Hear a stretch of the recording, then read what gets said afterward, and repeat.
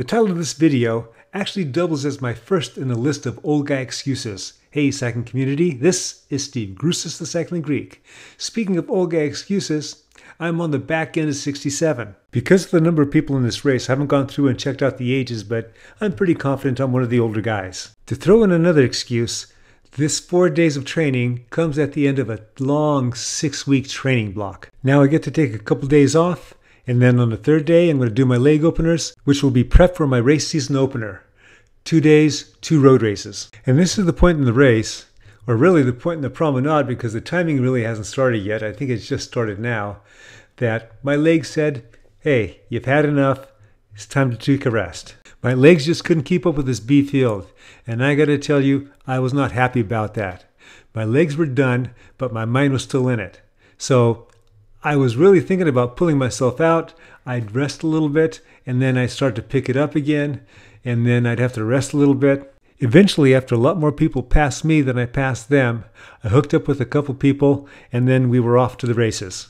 By the end of the first lap, I was able to connect with a couple riders. That's Josh Busby in the purple and Sharif Osman in the Tron bike. Okay, this was a lot better than pulling myself out. We have a long ways to go, and I'm hoping that we're going to catch some people. Of course, that means I'd have to do some work, which I really was not keen on doing just because I'm an old guy, and my legs are killing me. And these guys probably aren't. This is one of Zwift's new race courses in Scotland, and I knew what to expect because I had done this race course before, actually 2 days before, and it didn't turn out well. This is the second of 5 laps, and we're on the toughest part of the course. We make that right turn, we go over a small hill, then we head into this big hill that you see that we're on now, and with this one you just have to sustain a lot of power, and this is where I can go off the back. While I'm maintaining a little VO2 max, Osman is just laying down a lot of watts and going up ahead of us. Busby is dropping back, but we're pretty much holding together, and so now he's trying to slip ahead of me. I've now crossed into my anaerobic zone, wondering what's going to happen next, but it looks like Osman is starting to slow down. So we're going to be Grupo Compacto again, thankfully. The rest of the pack is actually split up ahead of us. You have groups ranging from 23 seconds to 50 seconds ahead. As we lead into that tough series of climbs on the third lap, we'd actually picked up another rider, and that is Hideki Takahashi from Japan. At 53, he's by far the closest in age to me.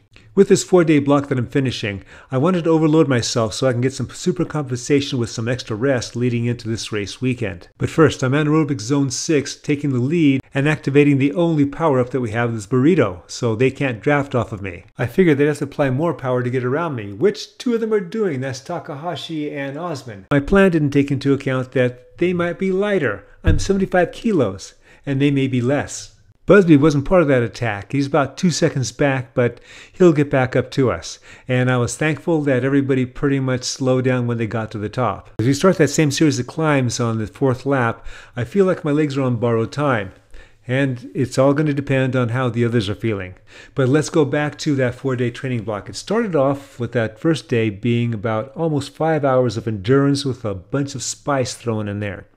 And then when I got to the next day, day 2, my plan was to do this the same race, and after I did a bit of endurance. Problem was that my legs were cooked from the day before, and after I got dropped, I actually went into steady state mode for the rest of the race, or pretty much the rest of the race, to try and catch people and stay away from others, which I pretty much did. In spite of how my legs were feeling, I was laying down some watts to try and connect with these guys, or stay connected with these guys. Osman and Takahashi were the strong ones. Busby was still back there. So I figured these 2 guys are the ones that have to watch at the finish. But I still had one more series of climbs to go over before we got to the finish. As we lead into those same 2 climbs on this last lap, we are about 2 clicks away from the finish. The way I'm feeling, I can easily see one of those guys taking off on that last climb and just holding it all the way to the end. I can also easily see the other 3 just taking off on that climb and then just leaving me in their wake. For whatever reason, I was thinking, I'm not going to go lead this climb, I'm just going to go ride wheels like I can ride their wheels coming up a climb. So now they're taking off. I'm now doing over 400 watts, and I'm actually maintaining that. I had to put the burrito on just in case anybody was behind me, but usually if they're behind me, they're not going to stay that long. And you know, it looks like I'm still doing 400 plus watts, thankfully, and it looks like they're slowing down a bit. As you can see, we also on that climb picked up another rider, Lawrence Reeves, 62-year-old Lawrence Reeves. More kudos for us old guys. While it is now 1 mile to go, let's go back to that 4-day training block I was talking about. So now day 3. On day 3, I was planning to do 2 hours in which 40 minutes were going to be threshold.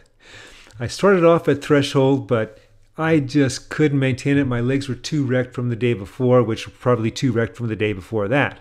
So I ended up doing 75 minutes of tempo, in which my cadence ranged from 90 to 105. That night, as the days before, I used the foam roller to roll out my legs. If you've never done that, that's one of those necessary evils that pays off so much for you.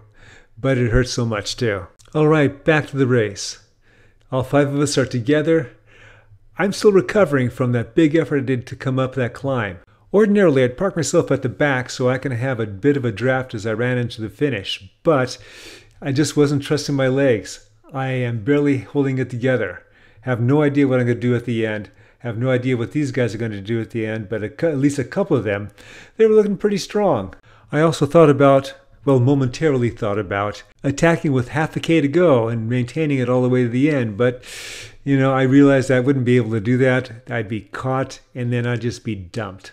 Looking at the map insert in the upper right hand corner, there is a rider that's ahead of us, about 7 seconds right now, and he is losing ground. I'm sure the others see him too. So I'm actually positioned toward the back, and there's one person behind me, and that's 62-year-old Reeves. If you've been watching my channel before, you know that I'm not a sprinter, and that's where I really try to take off before everyone else starts their sprint. But again, that's definitely not happening today. Pretty much the only plan I have left is to stay as close as I can to the others and then just accelerate when they accelerate and hope for the best. And speaking of, it's game on now. Owens has taken off and Busby is going after him. I'm doing over 450 watts with Reeves and Takahashi on my tail, or starting to fall back just a bit. I'm getting close to Busby, and son of a gun, I'm still maintaining now close to 500 watts. I pass him. I can't believe it. That's a bit of a small victory for me, even though I finished 43rd out of 48 in the category Bs and about 3 minutes 13 seconds behind the winner. I'll take what I can get. I hope you enjoyed this video and you got something out of it. As always, remember, comment, like, subscribe. The Cycling Greek. And make sure you subscribe. With the on-the-road race season starting soon, there's going to be plenty of videos that I'm going to be doing. Stay tuned for those.